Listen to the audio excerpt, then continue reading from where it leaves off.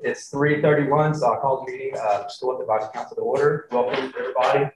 It's good to see everybody in person. This is the fourth meeting of the 21-22 school year, and the first meeting we've had in person in over 2 years. The last meeting we had in person was January 2019, which seems like forever ago and yesterday at the same time.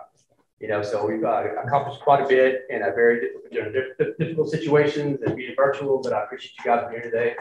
So we're going to go ahead and jump to our agenda. The first item is to consider the approval of the minutes from the February 28th meeting. And our SHAC parent co-chair, Misty Westover, will keep us to you at this time. Update on Proclamation 2022 District Instructional Materials Selection Committee final review and recommendation. Mr. Haymark shared the results of the teacher evaluation of the health and physical education instructional materials. Purchase proposal information for Texas Health Skills for middle school, Texas Health Skills for high school, and Texas Fitness and Wellness Skills was shared and explained.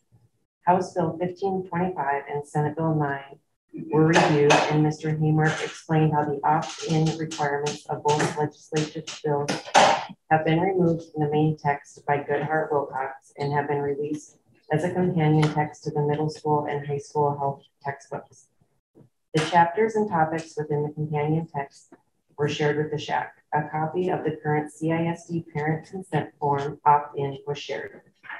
Mr. Haymark provided information about the SHAC approved video for human growth and development currently shown to 5th and 6th graders.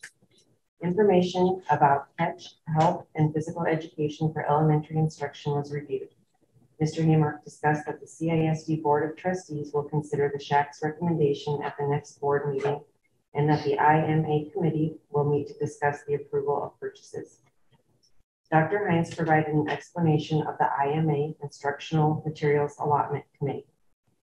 Candace Franklin asked about the parent review of materials. Mr. Haymark explained that only one parent commented on the instructional materials under review and that the comments were not specific to any of the materials under review.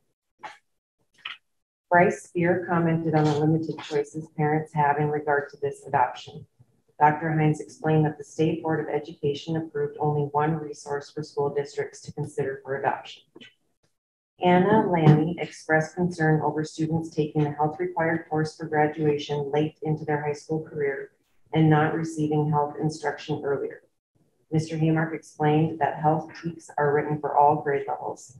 Dr. Hines explained that the Health 1 course was predominantly for 9th graders, but due to scheduling concerns, the class is now offered to 8th graders for high school credit. Dr. Povich explained that the majority of high school students take the Health 1 course early to allow room for senior courses. Approval of the SHAC recommendation.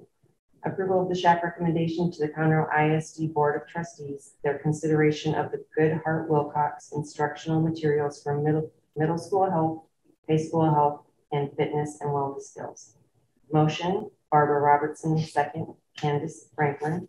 Motion passed, 12 in favor, 2 opposed.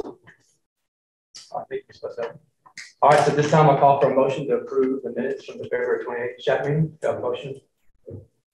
Do I have a second?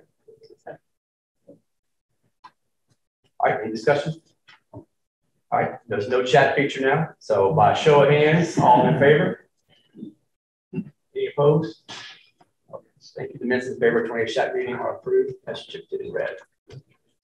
All right, next item on the agenda is the PE and Health Instructional Materials Update. So this, I know guys, it's been a lot of work and you guys are probably getting tired of hearing me talk about it. But today might be one of the last overviews because we've come a long way with the instructional process. So the most recent update, the SHAC's recommendation for the adoption of the Goodhart Wilcox instructional materials for health and physical education was approved by the Board of Trustees at the March 22nd school board meeting.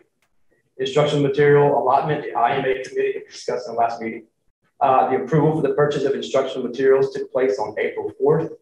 At this meeting, approval was also granted for the purchase of the CATCH programs and instructional support for our elementary health and physical education curriculum and for the intermediate and junior high coordinated approach to student health. So that being said, guys, thank you all for your participation in this. It's a very important adoption process. We continue to support PE programs and health programs. The district is appreciated by the coaches and the teachers.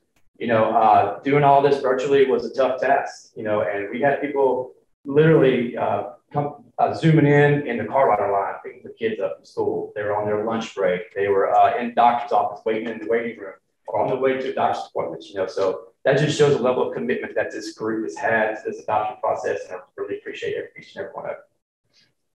All right, the next item on the agenda is the SHAC vision, mission, and bylaws update. Again, Mrs. Westover. Thank you. It's really nice to see everybody and put some faces to all the names. So in an effort to get our website a little more up to date and transparent, so people can take a look and see what we're doing, we wanted to create some content for that. So I got together with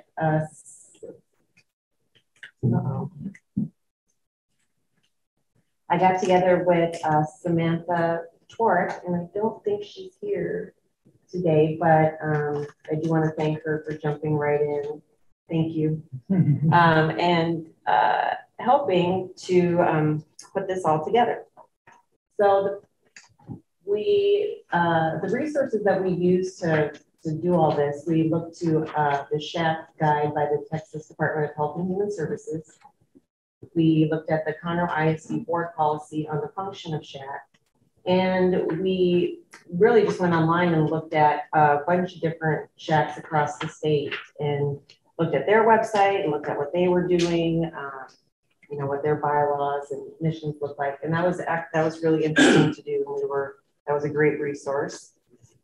So our mission statement that we came up with was, the Conroe Independent School District SHAC mission is to serve as a liaison between the community and school district to promote sound school policies and practices that will improve and maintain the health and wellness of its students, faculty, and community members. So we felt like that was a good representation of why we're here. The next thing we did was create a vision statement. All Conroe Independent School District students will reach their full personal, physical, psychological, and academic potential. You know, we felt like we hope everything that we do here will contribute to that goal.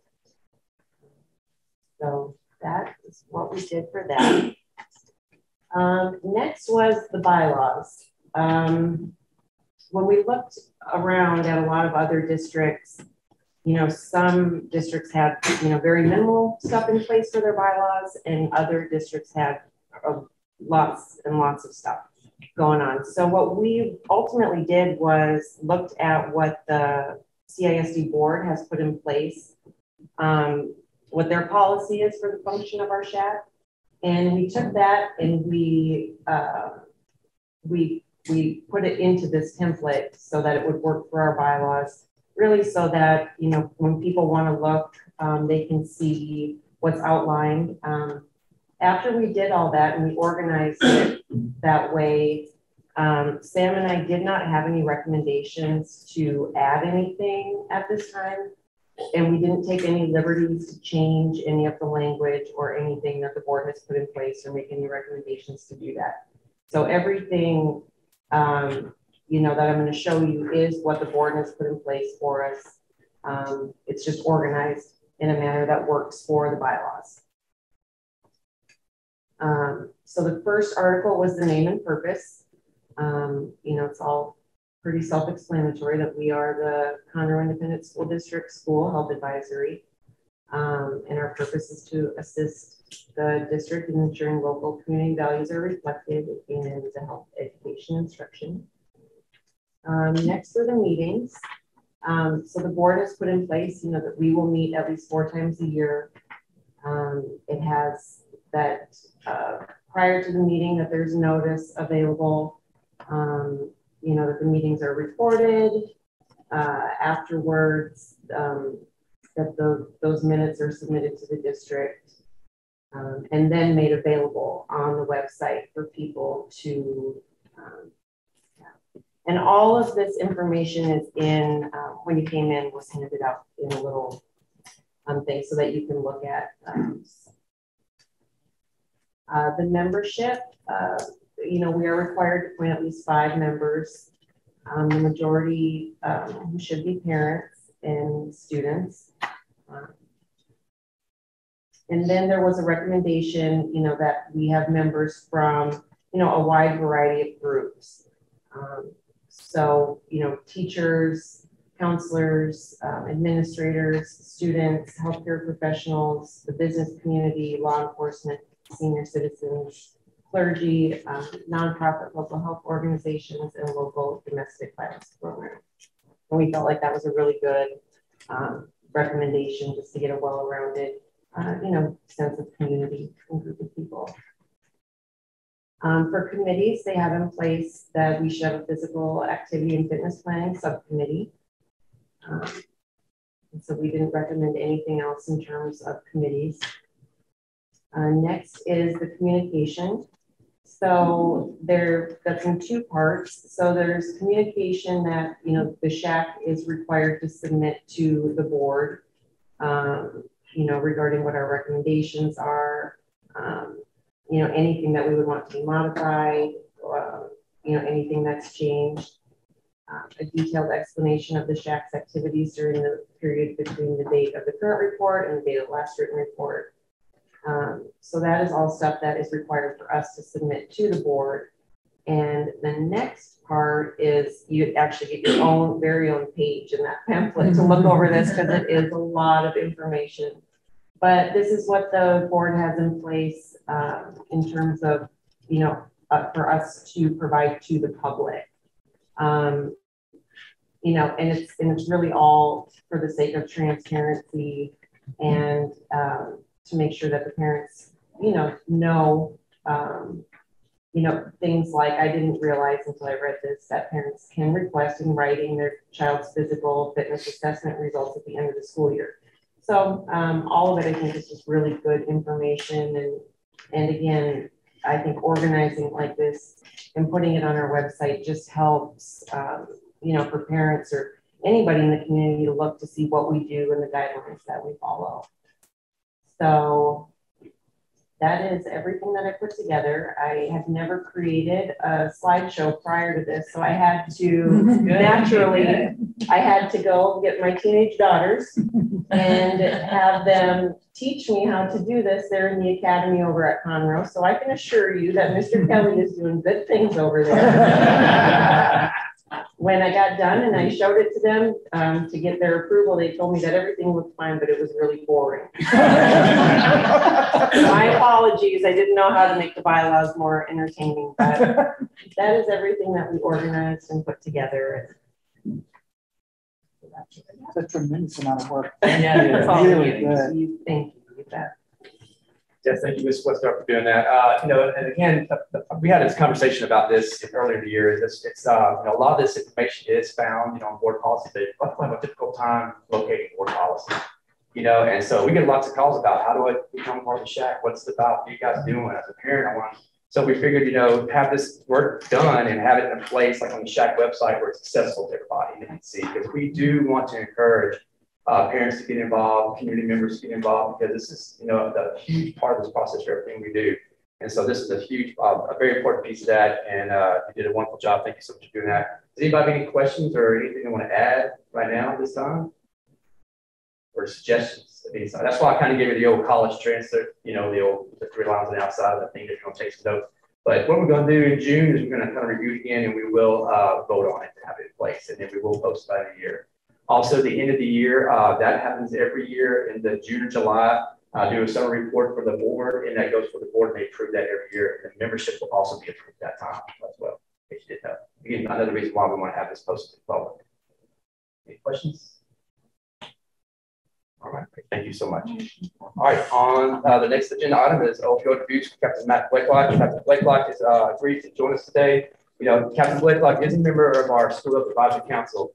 You know, and we're so glad to have him. You know, every single day, a lot of us hear about, you know, the works of our Conroe ICPS department, administrators, people in the district, you know, and they do it without looking for recognition, you know, and they keep our kids' safety, That's a priority for them. But they also mentor kids, they teach kids, they train kids, and they provide presentations for them. And this is an example of the Conroe IC Police Partners being a part of our community. And we appreciate you, Captain Blake, for being here with us today. It's all yours. Wade, thank you very much. And thank you for having me today. I want to talk about opioid abuse. Nationally, this is an epidemic. In our country, more people will die from drug overdose than motor vehicle crashes.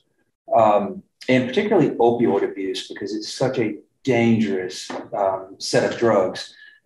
And it affects us nationally, it affects our state, and it's even in our community. Now, I'm very happy, as I put on this presentation today, to be able to tell you that it's almost non-existent within our school district. But it's important nonetheless, because if it's in our community, if parents have medicine chests at home, then it could be found in our schools. And some of these drugs are just so very dangerous that it's worthy of our attention to make sure that we pay attention to this epidemic. So the crisis, what is the crisis? In 2019, almost 50,000 people in the United States died from an opioid-involved drug overdose. It's a serious national crisis, and it affects our public health as well as our social and our economic welfare. The CDC said that they estimate that the economic burden is $78.5 billion a year. And that covers things like criminal justice involvement, which is very costly, healthcare, extremely costly, lost productivity, and treatment for addiction. How did this all come about? As pharmaceutical companies developed what are called painkillers, opioid-based drugs. In the 1990s, they worked really hard to reassure the medical community that patients would not become addicted to these, and they were safe to prescribe. And doctors in our country began prescribing these at a much higher rate. And almost immediately, we started to see abuse, addiction, and overdose rates increase. 2019, it was exactly 49,860 Americans died from opioid-related overdose. 1.7 million people suffered from substance abuse disorders related to opioid pain relievers. And 652,000 people suffered from heroin use disorder, which is not mutually exclusive. Often people will begin abusing one drug and it leads to other drugs for various reasons. So what are opioids? It's derived from the opium poppy plant. Opioids are designed to work in the brain and most often for pain relief. They can also be used as cough suppressors, but they work very fast and they're very strong. They're commonly referred to as painkillers, and some are natural, like codeine, morphine, those are natural. And then you've got some synthetic like fentanyl and some others. Some are legal and some are not. So common prescription opioids that I'm sure you've heard of many of these: codeine, Vicodin, Lorcet, methadone, Percocet. All of these are common prescription opioids, and there's a lot of them out there. Fentanyl is of key interest because it is 50 to 100 times more powerful than morphine. Some commonly abused illegal opioids would be heroin, desomorphine, which is known as crocodile. That has not been seen as much in the United States as it has in some European countries, but that is a particularly heinous drug. People that begin abusing desomorphine are expected to live about 1 to 2 years once they become addicted. It also has horrible side effects where their flesh decays in places where they might inject it. It's just a horrible, horrible drug. Carfentanil is another big one that is seen in the United States. Carfentanil is a Schedule II drug. It's an analog of fentanyl. So analog means it shares a similar chemical composition, but it's not quite the same. Carfentanil is designed to sedate elephants and other large animals, and it's not prescribed or used for human use legally. And then, of course, opium. Your most commonly used opioids are your prescription, your OxyContin, your Vicodin. In the 1990s, you saw a huge spike in opioid use disorder based on these prescription drugs. You have heroin, which is an illegal drug, which is often a transition drug. People will start on the prescription opioids, they abuse those, and they move to heroin. 2010, there was a huge spike in heroin overdose in the United States. And then you've got fentanyl, which, as I said, is 50 to 100 times more potent than morphine. Around 2013, this really took on, and the overdoses just skyrocketed in the United States. And overdose on fentanyl, overdose on opioids often leads to death without immediate medical care. Effects of opioids, they're very powerful pain relief. They can be used as a cough suppressor, and they may give, if someone introduces this drug into their body faster and it gets to their brain faster, it can create a euphoric high, which often people are looking for. You can ingest it, you can inhale it, you can inject it, and those people will often move towards snorting crushed up pills or injecting these to get that to their brain faster and get that high that they're looking for. And opioids are very pervasive in that they trick the brain and the body into convincing that it needs it to survive, not just to feel well, but to survive. So some risks of regular use: increased tolerance and dependence, addiction, which is called opioid use disorder, chasing the high. Higher doses may restrict the ability to breathe. It is not uncommon for somebody who has taken in an opioid, overdosed on opioids, to have 12 respirations a minute, so 12 breaths a minute. Think about how many times you breathe in a minute normally, and that's frightening. Opioids will block receptors. If you have too much of that in your system, your body has opioid receptors. And if you put too much of this into your system, it will, in essence, make your body start shutting down, and organs will shut down. Obviously, your respiration slow down, and it can stop the heart. When misused, it may lead to fatal overdose. And there are many synthetic opioids that are manufactured illegally. We call them garage labs or bathtub labs, where people decide the criminal route. They want to make this drug and self-fund themselves. And so they make it, and it's not in any way, shape, or form regulated. And there's no telling what can be in it. In the last several years, it's been found that a lot of your illicit drug manufacturers they will make something and they will lace it with fentanyl. And the buyer doesn't know that. And they don't realize that it's quite as dangerous as what they're already planning to take. Some signs of the use and abuse, which is what we really focus with our community on. And when we talk to kids, we talk to parents, we want them to know the signs, because if they see somebody that can tell, we want them to get help. So there's inability to control the opioid use. Once they become addicted, they've got to continue to use to function and to be normal. Uncontrollable cravings, drowsiness, a change in their sleep habits, weight loss, frequent flu-like symptoms, their depressed breathing, lack of hygiene, their exercise habits change dramatically. They isolate from their family and friends. They steal. They have new financial difficulties because they're spending all of their money on getting the drug as opposed to paying their bills and taking care of their responsibilities. And then one of the medical things you'll see is pinpoint pupils. So that's just a good mix of the things that you'll see that may not necessarily indicate opioid, but it could indicate opioid abuse.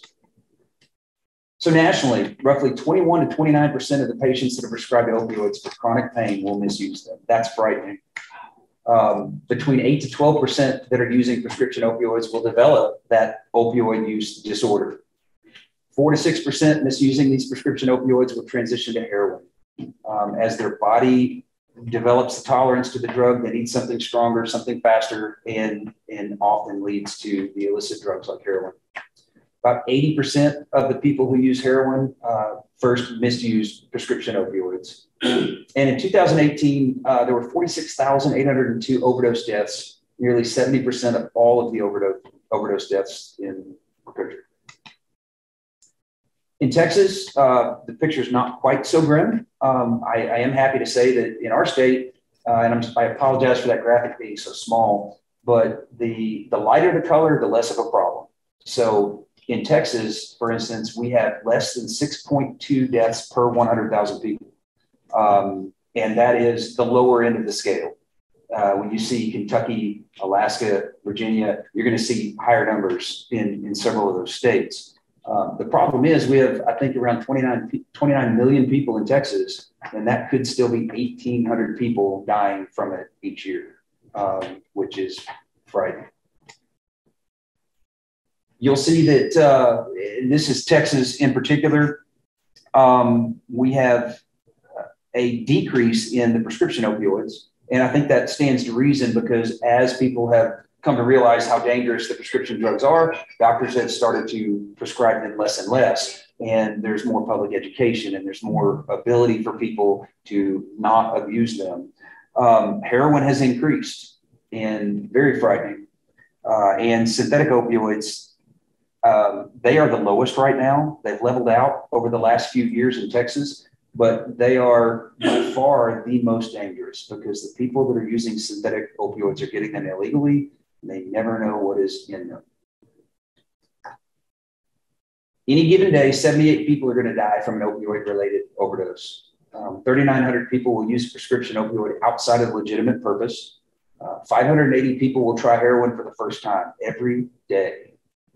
Heroin overdoses have skyrocketed in the last 10 years. It's an average age of 24 and a half years old for first-time users of heroin. Counterfeit painkillers are laced with heroin, fentanyl, and other fentanyl derivatives are highly prevalent out there and causing people to die in record numbers. Ingestion, inhalation, or skin absorption of 2 milligrams of fentanyl. And fentanyl is the big one people are talking about, can kill a person. And so if you picture one of the sweetener packets on the restaurant table, that's about 1,000 milligrams. 2 milligrams can kill a person. What can we do about it? First, we can reject the notion that it can't happen to me or my family or someone that I care about. We can have meaningful conversations with family members and friends, participate in public education events on drug abuse, speak up, call law enforcement if you ever have information about drug use or abuse or sales. Lock up your prescription drugs in your house and take advantage of the local drug take-back days. At least once a year, the federal government has a national take-back drugs day. We set up a station at the police department. People can come, no questions asked. They drop their prescription drugs. Whatever it is they drop in there, we dispose of properly. And if it gets it out of the house, then kids are less likely to be able to get their hands on it. And with that, I'll open it up to any questions. I am not a medical expert. Let me just make that note now, but I'm happy to answer any questions anybody might have. We'll put a plug in for the drop off of medicine. I was able to do that and years ago, one time we had achieved all these medicines.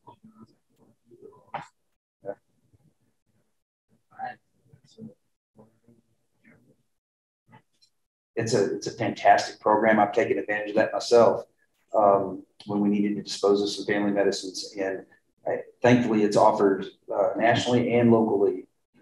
Huge program, very good about getting those illicit drugs out of our community. I'll tell you another thing too, coming about the medical field, the FDA, a lot of different organizations, different boards of medicine, stuff like that are also restricting. You can't just walk in and have a prescription pad out anymore. It all is written electronically. They're keeping track of it before any doctor can prescribe any of those level drugs. They have to go back and look in the system and see. They have to log in, look on their computer and see how many times has this person been prescribed. It can be looked at across all boards, not just, I'm in the dental field, so not just dentally. We can look at, oh, well, the orthopedic surgeon just gave them 20 pills last week, and oh, wow, they went to Walgreens and filled a prescription from this doctor the week before. And so then you base that off that because every pill given out comes back to that provider. Absolutely. And we've had surgical patients that their pharmacy will not fill, even after having extractions or, all-on-board dentures or anything like that, will not fill pain pills. We're like, no, that patient needs that. They're going to be in pain in 12 hours. And so all of that plays a factor, but that's why it's so much harder to get a hold of some of these prescriptions is because of these issues back in late 90s and early 2000s. Whenever they started seeing that as a problem, they started cracking down a lot harder. If there is any way for a person to abuse the system by doctor shopping, by stealing a prescription pad, by bribing or paying someone to falsify a prescription. They're going to do it if they feel like they've got to have that drug. And those controls and measures are huge towards limiting the problem. Yeah, it's getting harder and harder for them to get, even if you need a prescription. So Yep. There's no more questions. Thank you for your time. All right. Yep, well, thank you so much. That was an excellent presentation. Very powerful, very eye-opening for me in a lot of ways. The rest of those statistics were pretty incredible. Thank you so much. All right, the next item is future topics and meeting dates. We're going to continue discussion about our vision, mission, and bylaws at the next meeting. I'll provide an overview of the annual school health survey for our district as well. The next meeting is scheduled for June 14th at 3:30 p.m. It is scheduled to be a Zoom because of the summer schedule, but that's subject to change. You know, I know everybody's kind of busy in the summertime, but we'll kind of assess that. But as of now, it's a Zoom meeting. If the format changes, I will let you know in advance of the meeting. Before we adjourn, Dr. Hines, do you want to address the group or anything? I was going to say thank you to everybody for being here. We were very busy this time of year to get into the spring. So thank you. Dr. Hines. All right, with that, the time is now 4:02, and this meeting of the School Health Advisory Council stands adjourned. All right, guys, thank you so much for being here. I appreciate it.